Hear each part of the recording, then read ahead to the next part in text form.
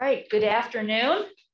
For those who are here in person, thank you for joining us in person. I would encourage people to try to move into the center so we can make it a more consolidated conversation when we get to that part.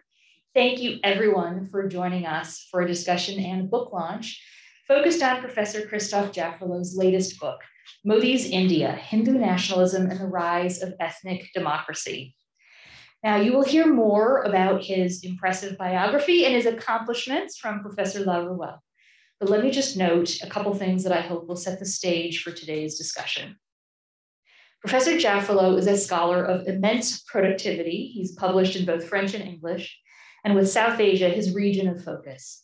He has studied this region with particular attention to India and to Pakistan for some 3 decades, and his work has enlightened us on democracy and its fault lines in South Asia.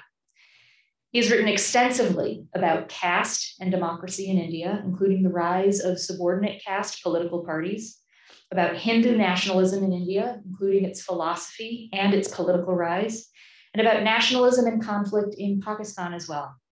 Every student of contemporary South Asia, including me, relies on and refers to his scholarship.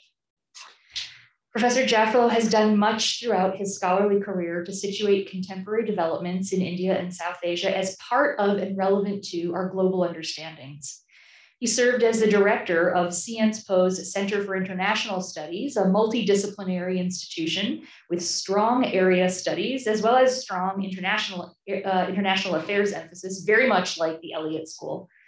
With his new book, he offers a look at the evolution of Hindu nationalism in India's electoral democracy at a time in which several international metrics of democracy, such as Freedom House's Freedom in the World report and the Varieties of Democracy project, have noted alarm about the direction the country is heading.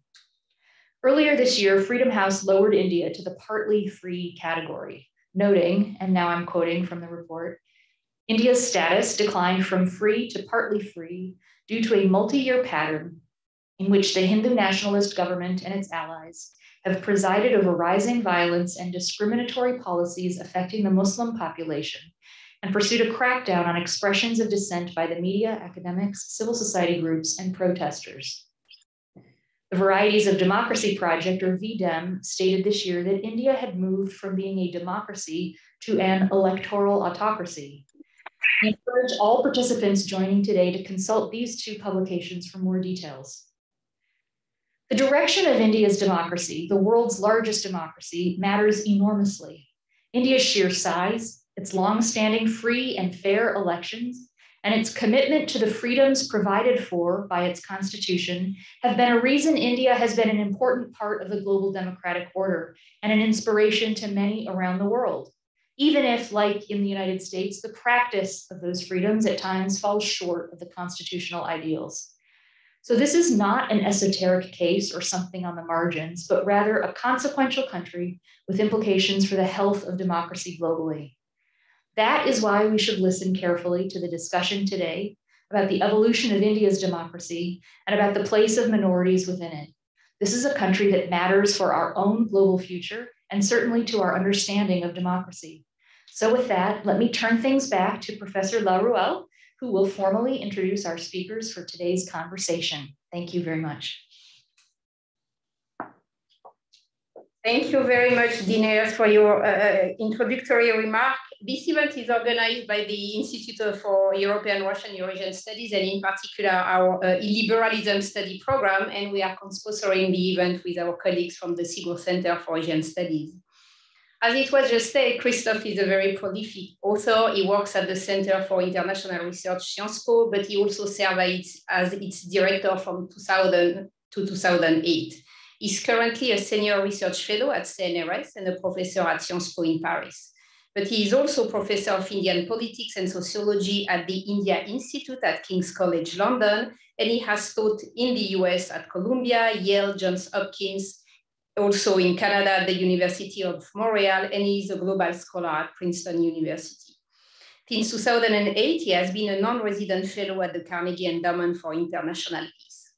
And so not only Christophe has been working on India and South Asia, but he has also been a great theoretician of nationalism and populism, and very recently he launched an observatory of populism in Paris, with whom our illiberalism studies center is cooperating. So you see a lot of overlaps between what we are doing here at the school and globally the French academic landscapes. Our discussant today is Deepa Olapalli, who is a political scientist specializing in Indian foreign policy, India-China relation, and India regional security. She is a research professor of international affairs and the associate director of the Sigur Center. She also directs the Rising Power Initiative, a major research program that tracks and analyzes foreign policy debates in aspiring power of Asia and Eurasia. So I really look forward to our discussion. I will now give the floor to Christophe for a short presentation of the main kind of key elements of the book, and then I will give the floor to Deepa for some comments, and then we will have time for a Q&A session. So Christophe, welcome, and I give you the floor.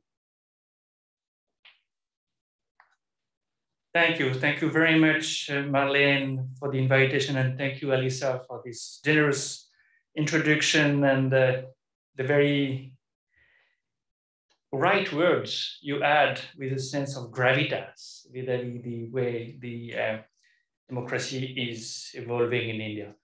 I will not speak more than 10 minutes just to highlight the main points, the main arguments I've made in this book. I would prefer to have a longer Q&A session, and Deepa, of course, has read the book and will comment upon it. There are three parts in this book, and they have keywords summarizing each of them.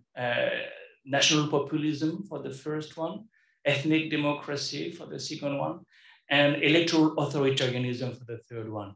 So that helps me, in fact, to summarize the main arguments. The main argument that is, of course, covering post-2014 India, but that arcs back somewhat before. And the period that is covered in this book, in fact, is 20 years, because the Gujarat moment of Narendra Modi is covered in the first chapter. And I think it's very important for me. And you will see why in a minute. But it begins also before 2014, because one of the hypotheses of this book is that the rise of Narendra Modi is largely a response to the post-Mandal scenario that evolved in the 1990s and 2000s in India. And that is a keyword for signaling the rise of low caste on the domestic scene. I do think, that's my hypothesis, and I'll return to it in a minute, that the antidote to caste politics had to be something like Hindu nationalist / populism, national populism. That's the first part of the book. Modi is embodying this new political style as early as the Gujarat years, is clearly a pure product of Hindu nationalism, and the fact that he presided over the 2002 pogrom in Gujarat is one of the pieces of evidence you can mobilize for making that point. Polarization along religious lines was clearly a strategy that he implemented in the vein of predecessors, because we had seen riots before, but of a smaller scale. But what is important to add is that he brought something new that none of his predecessors had brought to politics. It's Hindu nationalism plus populism. And populism is, of course, a style of politics that can be codified, that has been codified by the way it relied on, I would say, a few criteria. One, the populist leader claims that he represents the people against the establishment, against the elite. And Modi was very good at doing that. First of all, because he was in a position to say, I am at the periphery. I'm in Gujarat against the center. And at the center at that time, you had, of course, Manmohan Singh, the prime minister, but also the Nehru-Gandhi dynasty, quote unquote. And you could say, I am a son of the soil against cosmopolitan,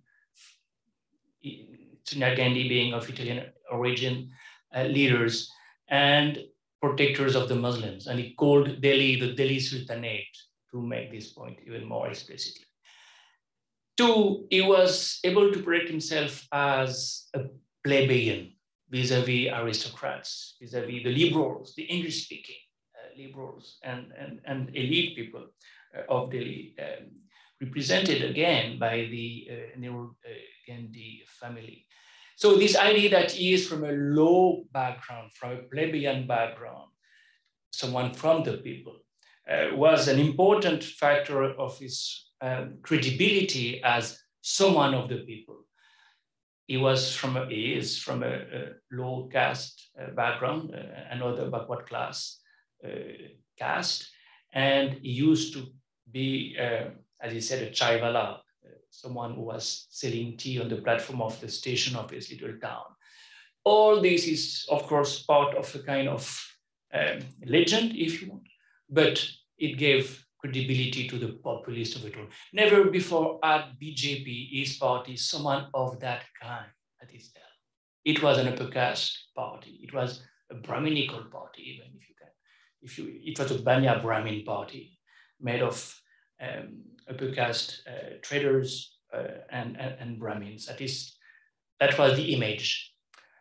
And indeed, it was why BJP could never win more than 20% of the vote. So the plus vote that Narendra Modi brought was largely due to this populist style.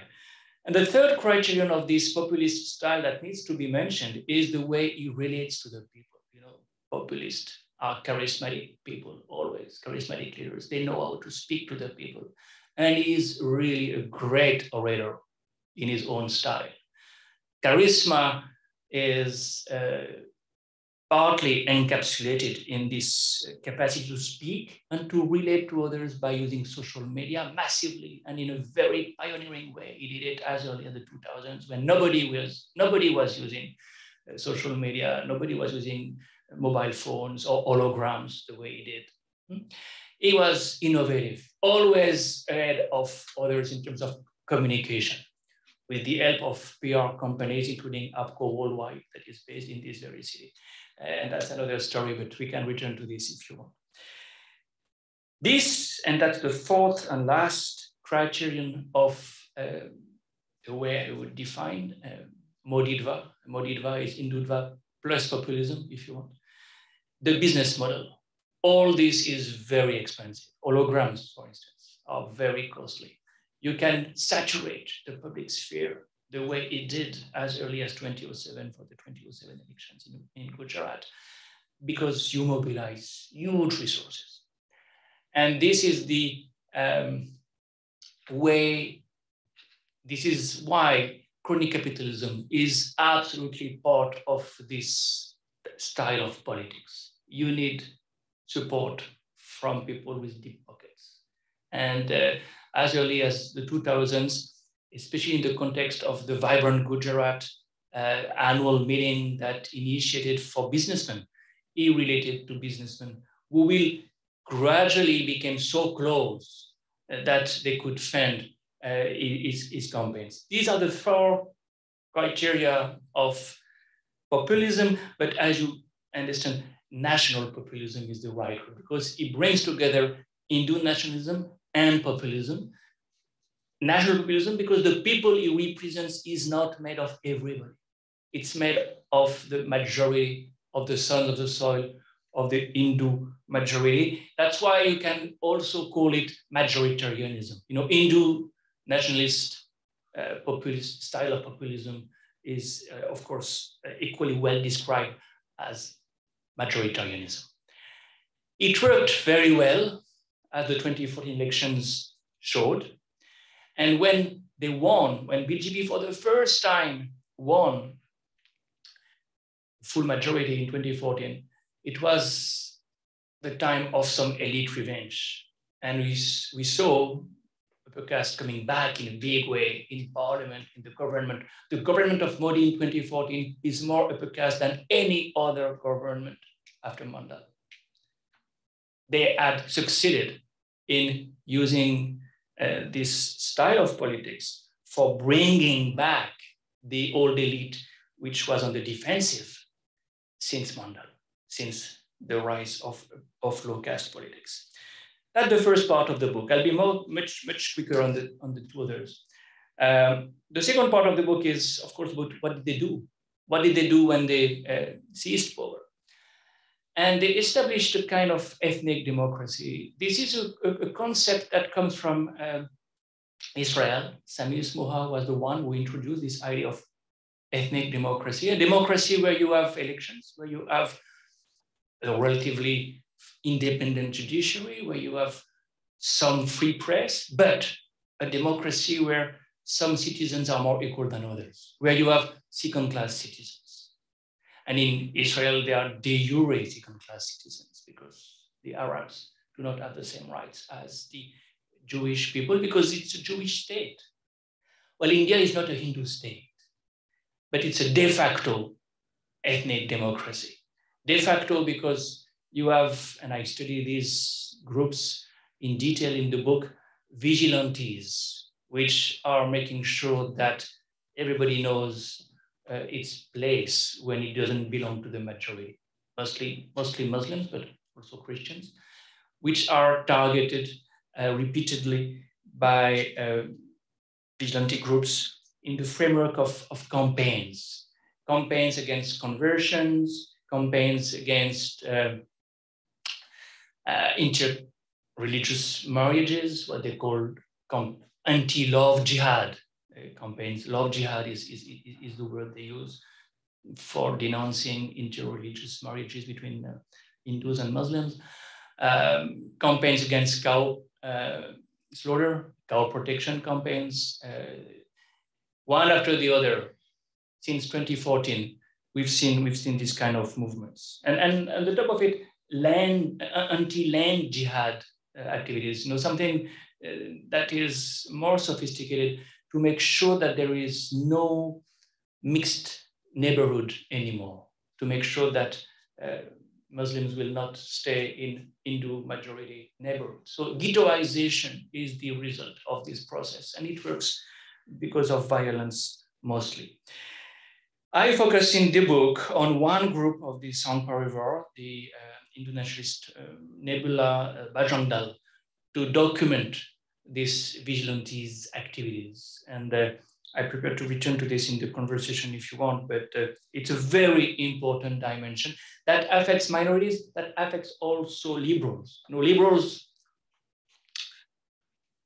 from NGOs, from universities, from the media, who have been trolled, who have been intimidated, who have been clearly badly affected by what has happened since 2014. Just one example, there were 30,000 NGOs in India in 2014, 10,000 are left. And one of the reasons is that you can't get money from abroad.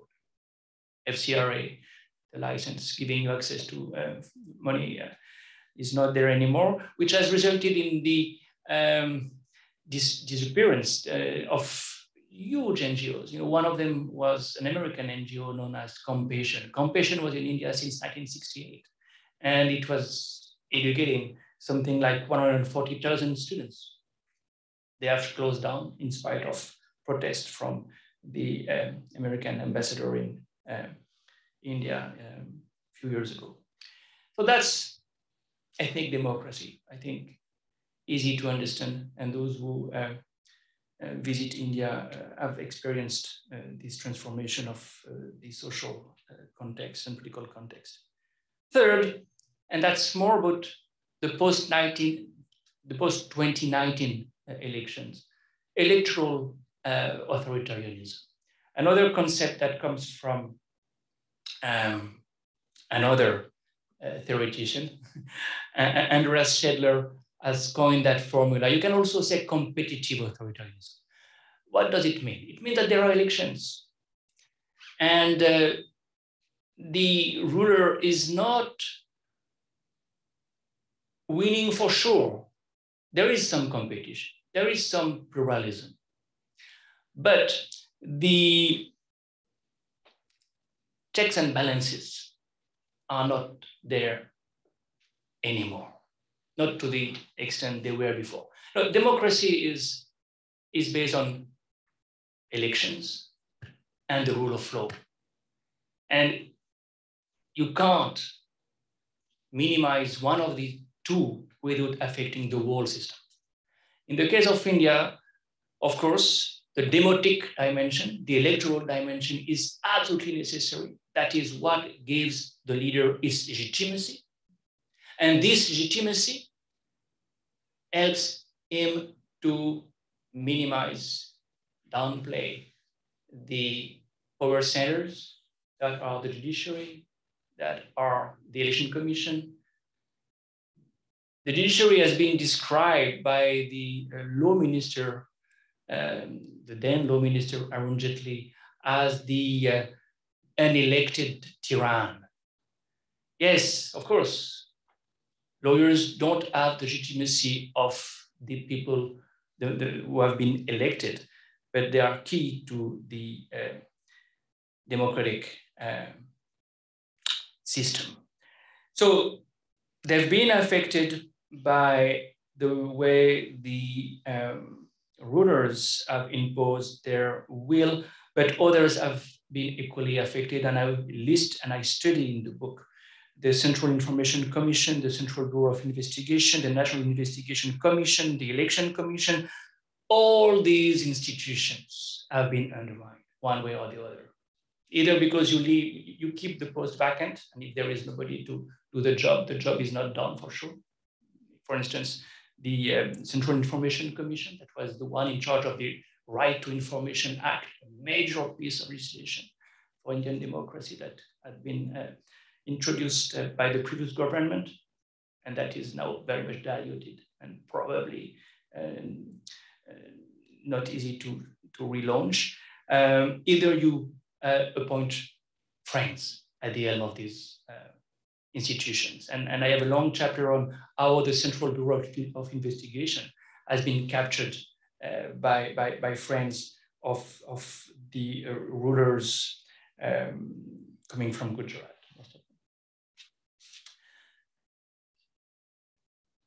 What I also try to show in this last part, and I will end on this, is the fact that elections are not a level playing field anymore for at least two reasons. One is money. The electoral bonds, which have been introduced, allow the parties not to disclose who gave money to the candidates. And the most reliable estimates assess that BJP has spent $3.6 billion during the 2019 elections, which is more than all the opposition parties together. So elections are not a level playing field anymore because of this kind of situation, but also because of the media coverage and the rise of new TV channels, including Republic TV, that has been started by a man who is now a minister of in the Modi government, by the way. Also the fact that so many journalists have been trolled and intimidated, and sometimes more.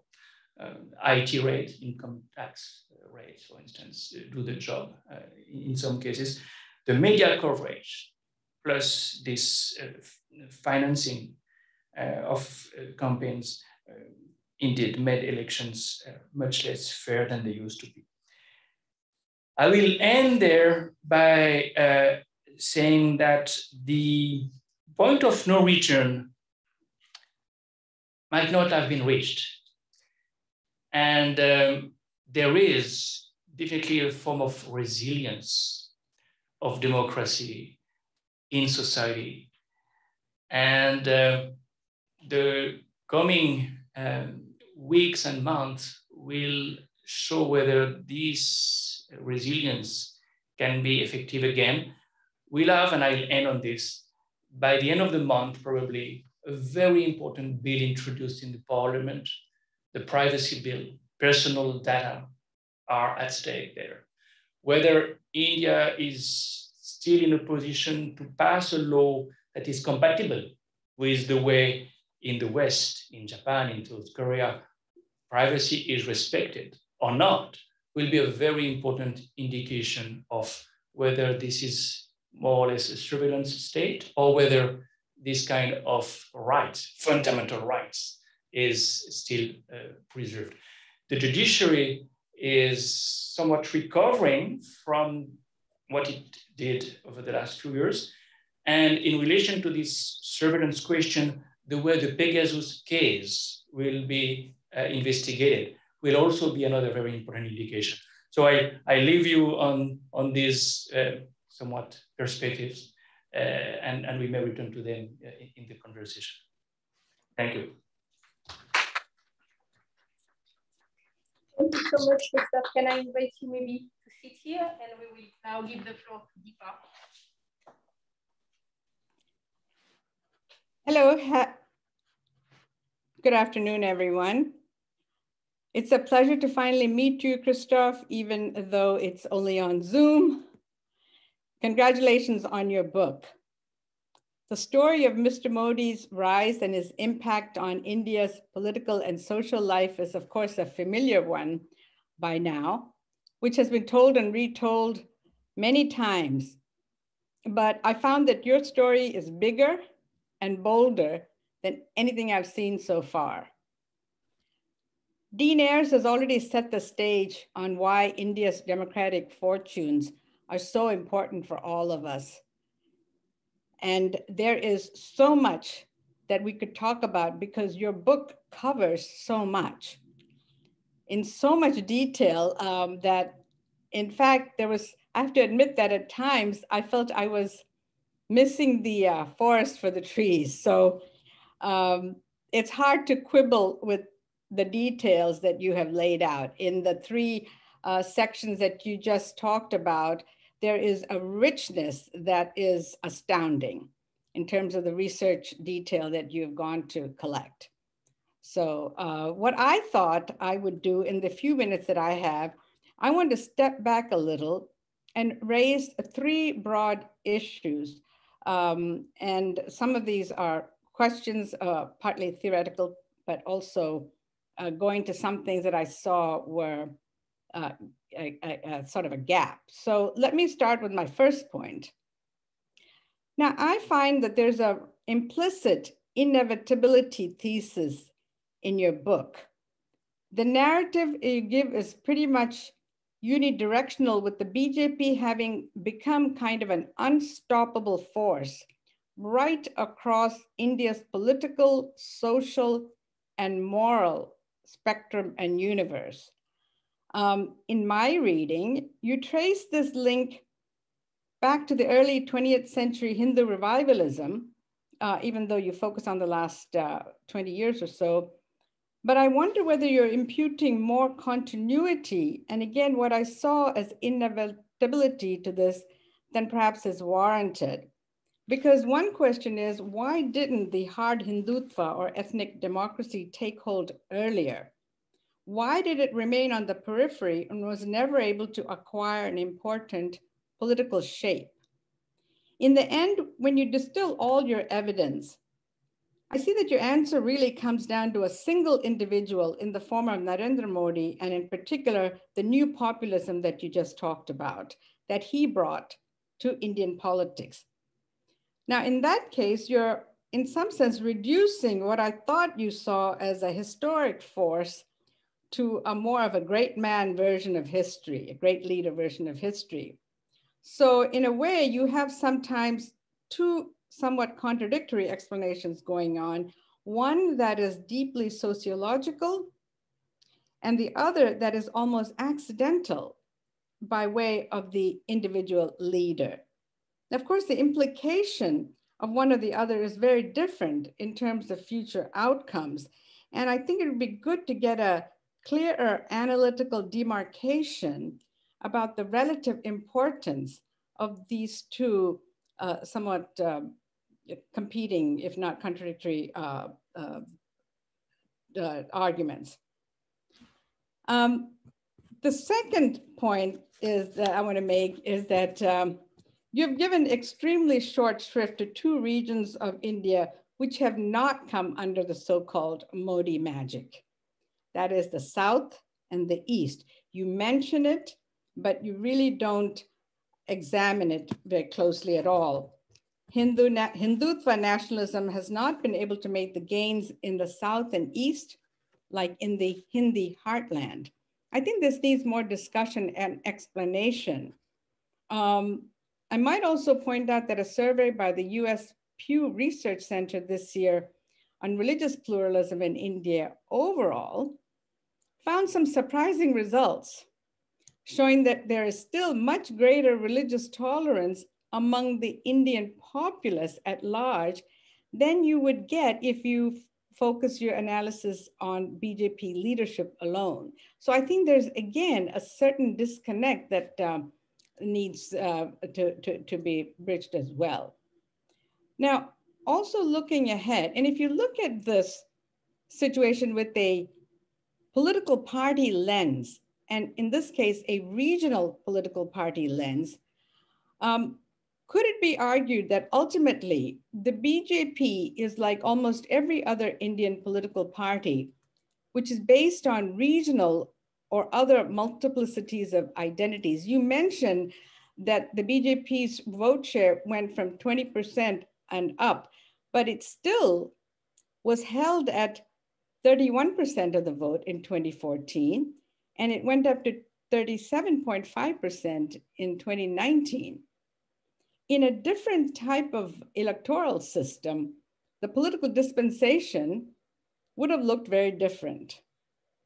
So one could make the argument that the BJP's natural constituency is confined to what we used to call the Bimaru states or the Hindi heartland, and that it could revert to that status at some point.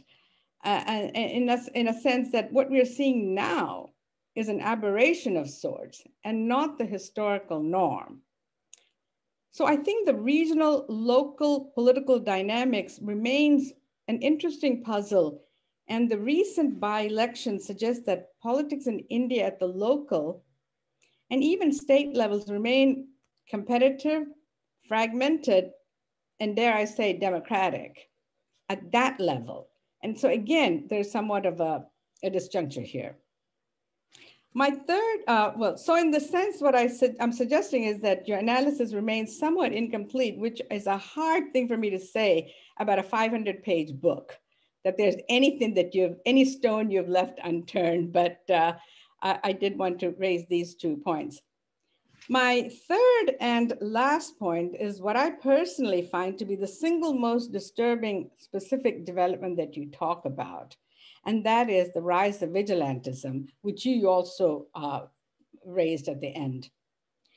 You've given several examples of mob violence, and the one issue I want to raise is the role of social media in rumor mongering, fake news, and hate speech leading up to and surrounding these episodes of vigilantism, which is frightening for across the board, not just minorities, but for the population at large, if this becomes more of a norm and it spreads. You do lightly touch on the role of Facebook and WhatsApp, but my question is whether these social media giants are now not just enablers, but actually accessories to these crimes. Now we're finally getting some of the inside accounts of what goes in Facebook and so forth by whistleblowers and investigative journalists on just how pernicious these companies are with their algorithms and that seek to actively promote inflammatory hate speech to drive up social media user accounts. India seems to be especially vulnerable given the increasingly polarized and communal environment to begin with. And let me just quote from last week's Washington Post headline. It says, quote, "How Facebook neglected the rest of the world, fueling hate speech and violence in India." According to the Washington Post, which gained exclusive access to a trove of internal Facebook documents, these documents show Facebook simply didn't invest in key safety protocols in the company's largest market in the world, which is India. Obviously, Facebook didn't create the conditions for vigilantism in India, but there is a new internal-external linkage that we don't fully understand. Is the promotion of hate speech, the facilitation of armies of online trolling, the instantaneous mushrooming of fake news to millions of users and so on, has it become more of a driver or causal factor of recent vigilantism than we think? This means that we may have to rethink whether vigilantism in India is only an expression or outcome of on-the-ground communalism, or in this digital tech era, it is something more and different. I think the results are frightening enough either way to not give social media an easy pass on this deadly issue. And I thank you for raising some of these issues. And as I said, I simply did not want to wade into the enormous detail that you've given in the book for the three main points that you made earlier. So I will leave that to some of the audience questions perhaps, but thank you for that bold and new treatment of what's going on in India. Thank you so much, Deepa, for these wonderful comments. Before opening the floor for questions, I would like to offer the floor back to Christophe for continuing the discussion and replying to some of Deepa's comments. Yes, thank you so much, Deepa. I hope you can hear me well. Yes. Great. No, thanks a lot, because you've raised questions which are of a prime importance. I will not try to do justice to all of them, but I will pick and choose. And to begin with, this very important question of the inevitability. Was it something that was bound to happen? Well, what I try to show in the book is that there were structural conditions which probably suggested sometime that if Modi had not existed, it would have had to be invented. There was a need for someone of that kind, I think, from 2 points of view. One, I insist on the context of the post-Mumbai attack by Islamists scene. The years, the 2000s are the decade, 2010. It is a decade of Islamist attacks in India, which have helped the Hindu nationalists to mobilize, to polarize. And I think it's something they have exploited very well. And secondly, there is this societal dimension that I mentioned by passing.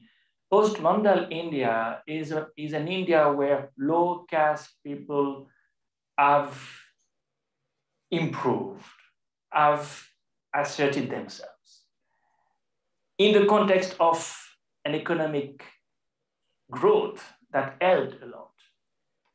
And then by 2013, the economy reached a plateau, and these people who have emancipated themselves and who have expectations are frustrated. And therefore, they will find a new Messiah in Modi, who in 2014 will promise jobs, the Gujarat model. You know, that is something that was a very good selling point. So on the one hand, you had the upper caste people who felt under threat and who found in BJP forever a kind of protector. And on the other hand, you have new emerging groups which found in Modi, not in BJP, but in Modi, someone who could deliver for them. So these are societal, social, I would say dynamics, which explain that it goes beyond the man. It's also the circumstances, I mean, but you can say structural circumstances, which will help him to rise. And third, but last but not least, and that helps me to respond to your last question quickly. This is a very well organized movement. You know, I think the RSS, the last sentence of my first book in 1996 said, yes, BJP is only supported by a fraction of the electorate, but it is only the top of the iceberg. And there is a huge organization, a student union, a labor union, a peasant union, you know, so many other organizations, and they are, of course, very much active in the US too. It's across the globe, really. There are no equivalent in the whole world. An organization that is 100 years old and that has grown constantly, penetrating so many different milieux and using the most sophisticated techniques of communication, including social media. And that's, take me back to your last question. So that's another massive factor. And it's always forgotten because it's below the sea level. Quickly, the two other points you made. Yes, the South and the East are still not conquered. The Northeast, Assam, is now very much part of the BJP strongholds. Now, can they return to a North Indian only party? That's something that remains to be seen, really. Karnataka, for instance, is a southern country where BJP is now very well entrenched. It's not a northern party only. And even West Bengal, you know, in West Bengal, they had just 0 seats 5 years ago. All of a sudden, they become the #2 party. So it's a very, but I agree to the other side of this same question. Yes, state politics remains different, you know, and there is a kind of dichotomy, you know, there is a differentiation between the national scene with Narendra Modi winning elections for the BJP and the state scenarios. In each state, yes, there is more competition. And therefore you have an amazing dichotomy and differentiation and disconnect between the electoral results at the national election time and what's going on at the state level. Making, of course, the party vulnerable because it's like a pyramid on its head. The question for BJP leaders today is after Modi who? The same question we had in the 60s after Nehru who? Because to replace someone who is winning elections for the party by an equally popular leader will be quite a task. And the party is allowed from inside. You know, there is no state party leaders. They're all parachuted from the center. So there is a kind of irony that Congress party people remember very well. Indira Gandhi somewhat killed the party by doing the same thing, appointing leaders at the state level from above. And none of them had any base. So the moment she disappeared, it was quite complicated. So I will not disagree with you on this very important point. There is a very different state politics, and the book is not entering into it. That will be another one. Great, thank you so much, Christophe. We have about 15 minutes for Q&A. So do we have questions in the room? Alisa, please. Mike is coming to you. Yes. So it'll go for the online friends too. Yeah. Thank you, Christophe, for this. I would love to hear you talk a little bit more in detail about the difference between the Modi government beginning in 2014 versus 2019. The 2014 campaign was a campaign about jobs and economic growth and development for all. It was a political climate in which Mr. Modi, as a candidate, was very quick to correct more sort of Hindu nationalist comments from people like Praveen Toradia. 2019 looks very different. For me, the kind of bookends are thinking about development for all as one slogan, and then after the Delhi riots, the idea of shoot the traitors. Those are so diametrically opposed to each other, I almost can't believe they're coming from members of the same party.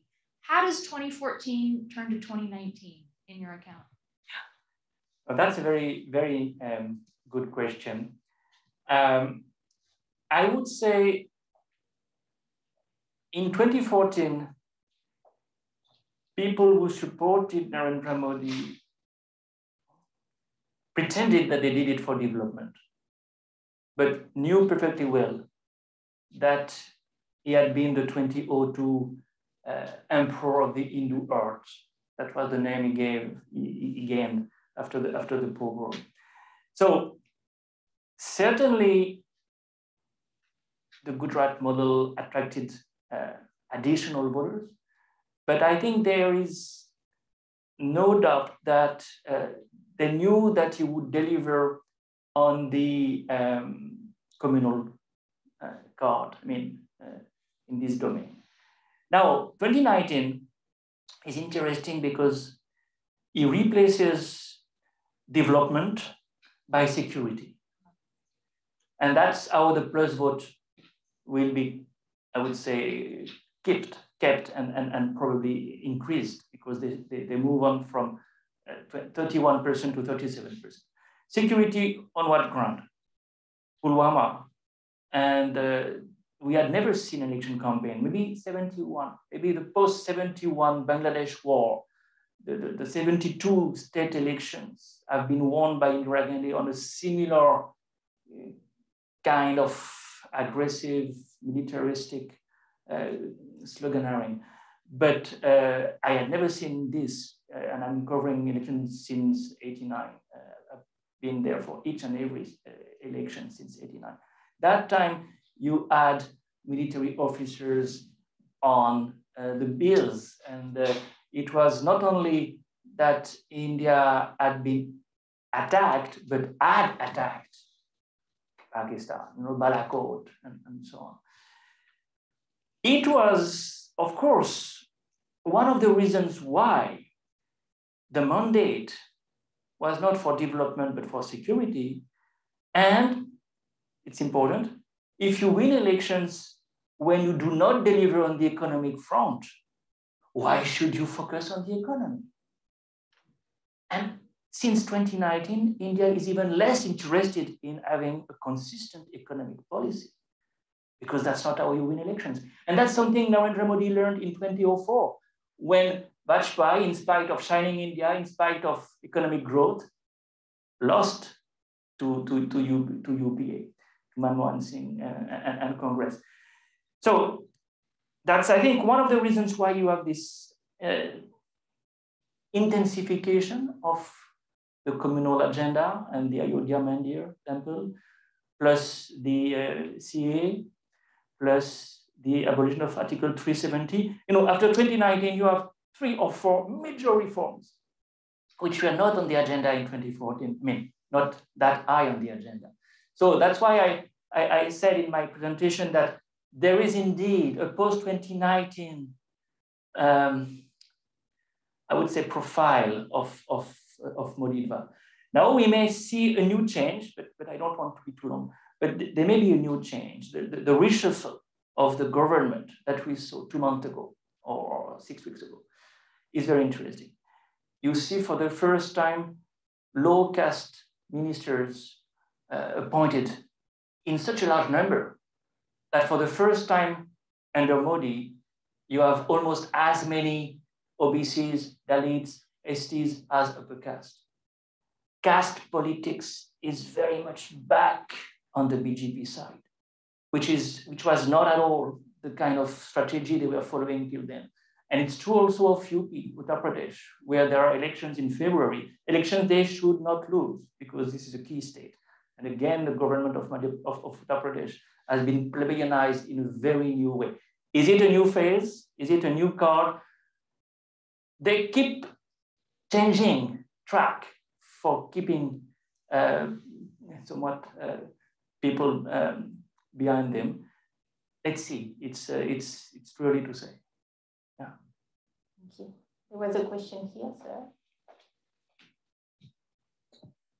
Professor Jaffrelot, thank you. This was a really fascinating conversation. So I'm a senior here in the Elliott School. My name is Pranay, and for my senior thesis, it's a comparative study of the shared ideological themes and contemporary legacies between Hindutva and revisionist Zionism in India and Israel, respectively.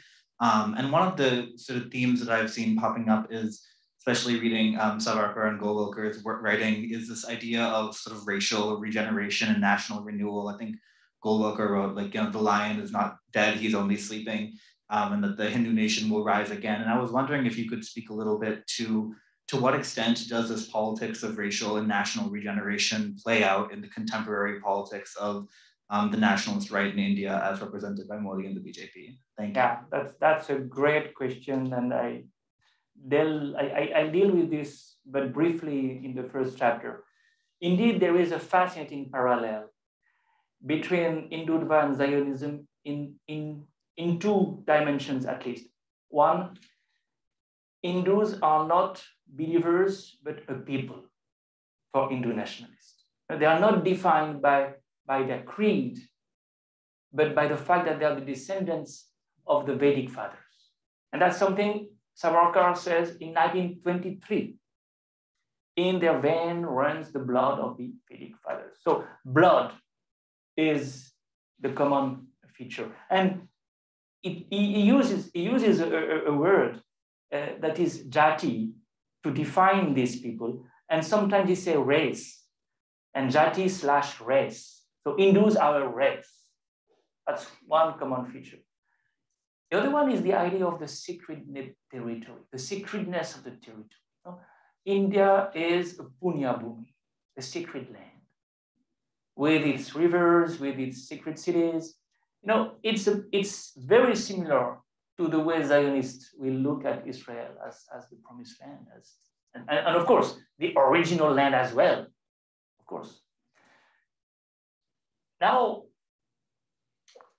there is a third factor that needs to be taken into account. They also feel vulnerable vis-a-vis the Muslims surrounding the country. Of course, it seems ridiculous to think that 1.3 billion people can be so vulnerable vis-a-vis Pakistan, Bangladesh, and so on. But that's the core, I think, the root cause for the rise of Hindutva, feeling of vulnerability. Hindus are vulnerable because they are divided into so many sects, so many castes. And they have also got this idea that they are an effete race vis-a-vis the Muslims. That's the stereotype of the British that has been internalized. So this is also something you can compare with Israel. Israel being vulnerable for the same reasons or similar reasons. And that's one of the reasons why you see security, militarization. You have to be prepared. You have to defend yourself. And to import some sophisticated weapons from Israel is part of this story. It's a very, very good comparison that needs to be elaborated upon. Yeah. We have another question in the room. If not, we have several questions in the chat. We won't have time to go over, but I just would like to maybe conclude with this key question on what is happening now and related to COVID and the COVID crisis. So how do you think Modi's COVID policies are affecting his credibility and legitimacy among moderate Hindus? And how would you put that kind of sanitary crisis in this kind of global context of national populism, ethnic democracy, and kind of electoral authoritarianism? No, it's a very good question because that was a very big test. The second wave in April, May was such a terrible time, not only for Indians, the usual casualties, migrant workers who had to go back to their village, like during the first wave almost, but also middle class people who could not find a bed in hospitals and oxygen in the first place. Now, this wave that has probably resulted in many more deaths than officially. Officially, India has something like 400,000 casualties. Every demographers who has done the job say 10 times more. You know, India has a record number of probably 4 million people who died. And yet, the government gets away with it. And this is very interesting to imagine, to see how you can be above accountability. Because of charisma. You know, charisma, again, is something Max Weber defined not as the quality of a virtuous man, but as the quality of an exceptional man. And exceptional people are above accountability. And Modi is exceptional in many ways because of the pogrom, because of demonetization, because of Balakot, because of Article 370. He has done things nobody had dared to do before. And that's exactly what Indira Gandhi had with her. You know, she did things, nuclear test, Bangladesh war, Sikkim annexation, things, emergency. And she could be re-elected after the emergency precisely because she was above accountability. So we have a repertoire of politics that is very far from the usual criteria we apply. We expect a ruler to deliver. And we give him a mandate, and he's supposed to deliver, and we re-elect him when he does things he has promised he would do. That's completely different. You don't vote for a man, you vote for a superhuman leader. And you're happy he deserves your vote. You know, there is a very interesting relationship that is, I think, something you can compare to the Guru Shishya Parampara, you know, the Guru-disciple relationship. And we have just finished with one of my colleagues, Jean-Thomas Martelly, a study of Man Ki Baat. That is the monthly radio program Modi is organizing. Every month he speaks to the people on radio. What does he say? Political scientists don't care. They usually don't go that far in analysis. Well, big mistake. Because when you listen to what he says, and we have millions of words on our data sets, he speaks like a guru. He tells people what they have to do in life. He is their conscience. He is their mentor. He is their father or brother or anything. And he keeps calling them brothers and sisters, always. Or mitron, my friends. Personal relationship. Very affectionate, compassionate. That's what they remember. He is there as a reference point.